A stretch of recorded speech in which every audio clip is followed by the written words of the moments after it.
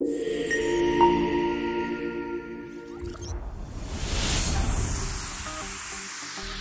moon has always held a special place in our collective imagination.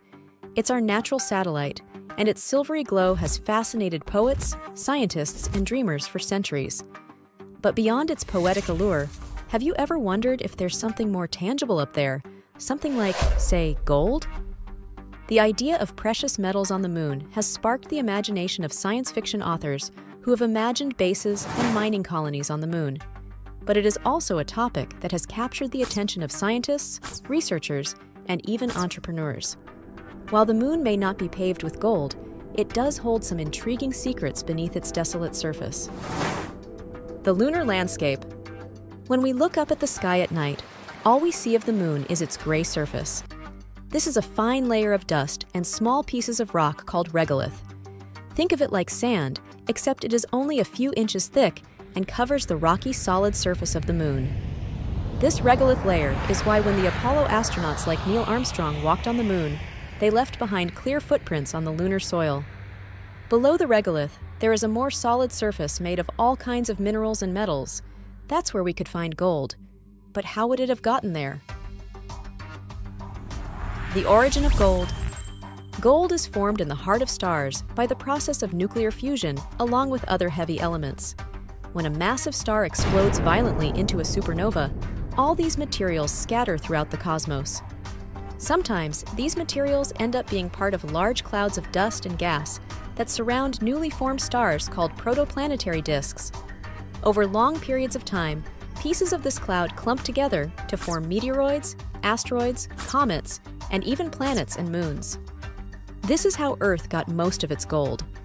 And since it is very likely that the moon was at some point a piece of Earth that was ejected when another planet collided with ours, then it would be natural to assume that there would be at least some gold on the moon.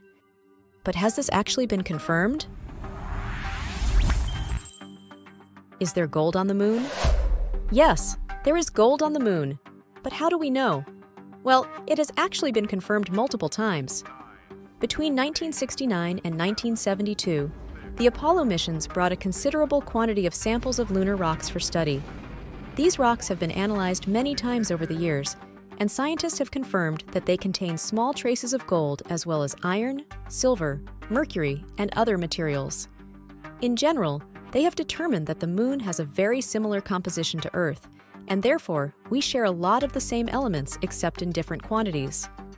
A second confirmation of gold on the moon occurred in 2009 when the Lunar Crater Observation and Sensing Satellite, LCROSS, impacted a lunar crater to collect material and study its composition. The main purpose of the mission was to look for the presence of water on the moon, which was found, by the way. But along the way, they were also able to find other elements, including gold. The lunar gold rush. So, if there's gold on the moon, why aren't we rushing to mine it? Well, it's not that simple. The challenges of lunar mining are immense. The lunar environment is harsh, with a lack of atmosphere and high levels of radiation. Extracting and transporting resources from the moon would require advanced technology and substantial investment. Cost would also be a major issue as it would be too expensive to mine. On top of that, some scientists are worried that mining the moon too much could alter its structure in ways that we can't predict. This could affect its orbit around the planet, which in turn would change the tides of the oceans in potentially dangerous ways. Despite the challenges, there are compelling reasons to explore the possibility of mining the moon for gold and other resources. For one, it could serve as a stepping stone for future deep space exploration. Establishing mining operations on the moon could provide a valuable testing ground for technologies needed for missions to Mars and beyond. Additionally, the moon could become a source of rare and valuable resources for Earth. As our planet's population continues to grow, the demand for precious metals and minerals increases. Accessing these resources from space could alleviate some of the environmental impact associated with traditional mining on Earth. It's worth noting that international agreements like the Outer Space Treaty of 1967 govern space exploration and resource use. These agreements emphasize the peaceful use of space and the avoidance of harmful contamination. Any future lunar mining activities would need to adhere to these principles.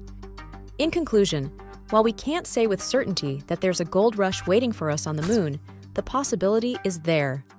As technology advances and our understanding of the lunar environment grows, we may one day see prospectors venturing to the moon in search of precious metals and other valuable resources. Until then, the moon remains a symbol of human curiosity and the uncharted frontiers of space.